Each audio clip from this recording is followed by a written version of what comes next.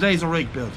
South African fishing has influenced my fishing a great deal, and it added some vibrance to it, and I want to share that with you. Maybe you like it, maybe you don't like it, I don't care. This is the video today, and today's rig is going to be the up and over ring rig. That's what it's going to be. And first of all, I'm going to start off by tying a typical South African big game rig. They have two categories in South Africa. They got edibles and they got non-edibles, and this rig can be used for either side. It just matters the size of the hook and the diameter of the line and that kind of thing, more or less, and the use of a dingle dangle, or what I call a hair. In the beginning I called it a hair so people could more easily digest the idea of it. The first rig I'm going to build today is going to be just a typical South African rig for either J hooks or circles. You can fish J's with a dingle dangle, or you can fish a circle the same way. So the first rig is going to be a South African rig. I've got it halfway built already because it is devilishly simple. And the thing is with simple rigs is they work really well, and that's what I like about it. Of course I had to get involved and overcomplicate the whole thing because it wasn't doing some of the things I like in a rig, which is keep the lead weight up out of the way. But once you see the South African rig, you can decide for yourself whether you think what I've done to it is necessary or unnecessary, and I'll give arguments for it. So first of all, South African rig. So these are the components you're going to need to tie the South African rig. That's it there. One pulley bead. We'll put them on as they go on, right? One swivel, one pulley bead, one lead link, one hook, and one dingle dangle. Different choices of hooks. That's it. Lovely jubbly. So let me break this down for you. That's the top of the rig there, right? Okay? Then it goes down to the pulley bead, which is trapped in between two stop knots. If you just had a swivel, you'd have a swivel, two beads and two stop knots, yeah? Nice. And then this is just one complete piece.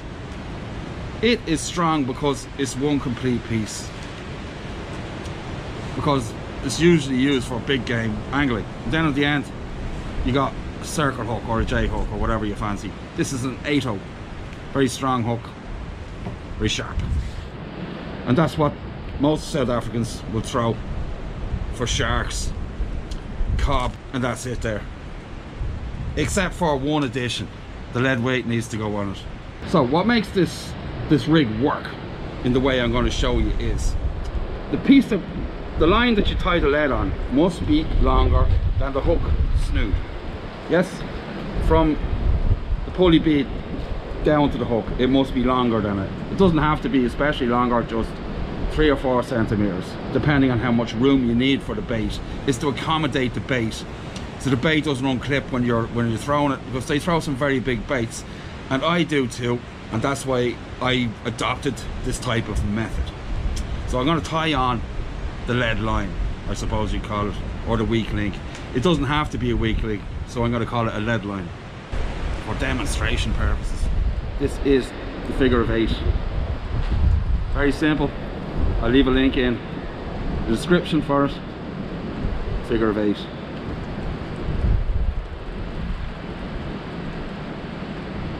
Oh, there we go. Ooh, lovely job. Now you've got it to that point there. That's the top of the rig. There's the pulley bead.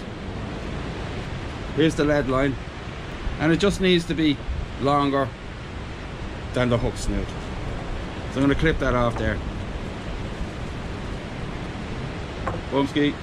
Now, you just tie it straight onto the lead or the lead link, depending on your preference. There will be no pressure on this when you cast. You'll see what I mean.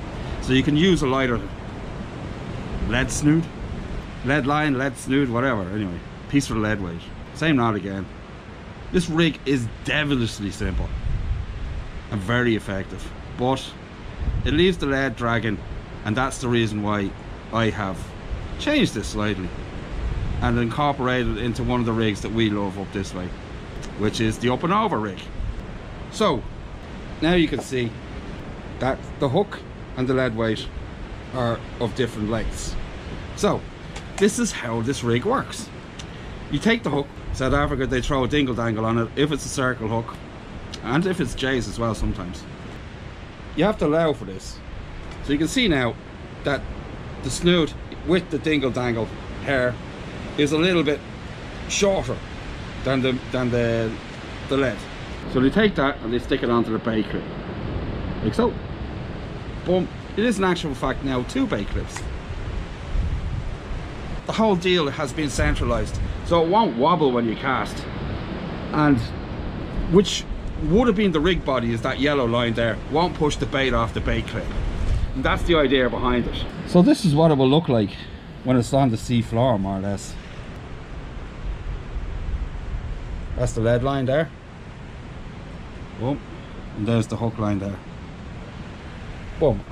So it's kind of like a pulley, except without the pulley action. And that goes up to the swivel up the top up there, which connects to your main line. Got me, fish heads? Lovely job. This is what it looks like when it's hung up. Right, so we got the swivel up the top there. Then we got the pulley bead and the stop knots. Then we got the lead line here that runs like that. Now you can see the bow I'm talking about to accommodate the bait that they throw then. Because bait and the rig body will throw the clip off and it will unclip when they're casting. So they allow this big loop in it here. When it hits the water, it just unclips like that. Fish is just like a pulley or whatever. So now I'm going to show you my interpretation of that. Okay? Yeah. Boom. So, the up and over ring rig. These are the components you're going to need to tie it. I'm going to put them in order of the way they're installed. So, first of all, this goes at the top of the rig. It's a swivel and a relay clip, for sake of argument. It's one I've made myself. I call it a relay clip because it relays the rest of the line. You know, you've seen them before. The lead link goes in the bottom of this, and then you have another swivel, and then you have a hook, and in between this you have this, which is a 7 or 8 mil ring for assist hooks for slow jigs or fast jigs. You can get them in most places these days or on the internet. Immensely useful in all sorts of types of ways. So this is how it goes. First of all, you tie on to your relay clip. I'm just going to use a figure of 8. I'm not going to use this rig, so I'm going to make it shorter than I usually do, so it's easier to work with the camera. Then whoop, you put on your pulley bead and then your last swivel. Now the hook length goes on this, and the problem is with this rig is normally why you can't do this is because the rig body has to be longer than the snood when it's clipped together, otherwise it won't make the bow to accommodate the bait, as I was explaining. And so this is how it's done. The ring is the key in this because it creates slack by shortening the hook length. You got me? Yeah, no problems. So that's it there now. Top,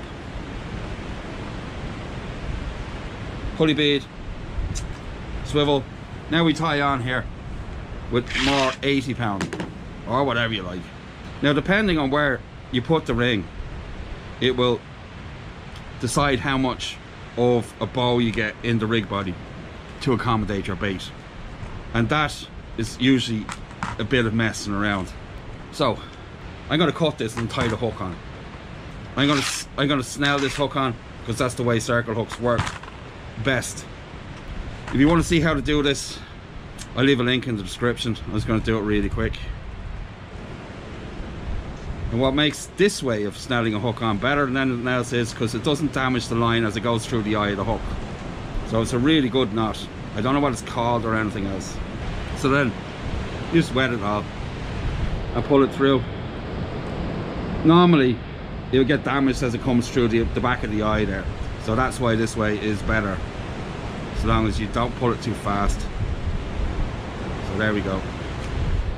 Now here's the important thing about circle hooks. You have to make them work efficiently, come in through the back of the hook like so with the line. That's it. So then it sits like this. Yes. And so when it goes into the fish's mouth, if you imagine, it goes whoop, You're gonna see the way that works. That's why it's so important to have it like that. It will always turn that way when the fish swims off. Always. Doesn't matter what you do. You put it in this way, it doesn't matter. It always hooks up when it's like this. That's why it should be snelled from the back through to the front. Now we're going to tie on the assist hook jig ring. I just use the figure 8 again. So you got that ring there, and then you tie the hook onto that. The whole exercise here is to keep that long snood that makes the up and over rig so effective. It keeps the bait far away from the lead and all the other terminal tackle. That doesn't spook the fish if you're having problems with that type of thing. Now, if you've totally messed up, you just cut it and retie it on the ring until you get it to the place you need it to be. Just a bit of trial and error. So I just put the lead on. Then we'll hang it up and see how it looks. This is the point where I adjust the rig. So I take the ring up and I put it onto the relay up here, right? Now you can see that the snood is just too long, so it's not going to work. So what I'm going to do is I'm going to cut a piece off this and just make it shorter. That's it. So how much shorter does it need to be? You take your bait clip, your dingle dangle hair, you just run it up like this until it's like that, right? And so you want a bow, so you're going to take a little bit more out, like so. Yeah, there's your bow, and then you just cut it off where you held your finger. That's it. Then just retie it. You can measure it the other way if you want, but I was just doing this for demonstration purpose, so you just get the idea. Yeah, nice. So up we go onto the ring. Boom. Then we go down. Boom. Onto the lead. There's that big bow you need for the bait. Everything else. See, no interference whatsoever with the rig body. So this is it, from the lead all the way up to the top. There's the ring up the top. That's where it connects onto the rig body. So this is how it's going to fish on the sea floor. There's your components for the top that goes onto your main line. That's the rig body there, all the way down to the lead weight. And as a lot of people are familiar with, it's like a running ledger. Then it goes down onto the snoot. There's the ring that makes the magic happen. Boomski. And then down to your hook length and your dingle dangle. So, hope you enjoyed it. Hope you find it useful. Hope it catches your fish. I'm Billy. This is Billy tying rigs wherever you are in the world. Fish on, and I'll see you on the beach. Bye.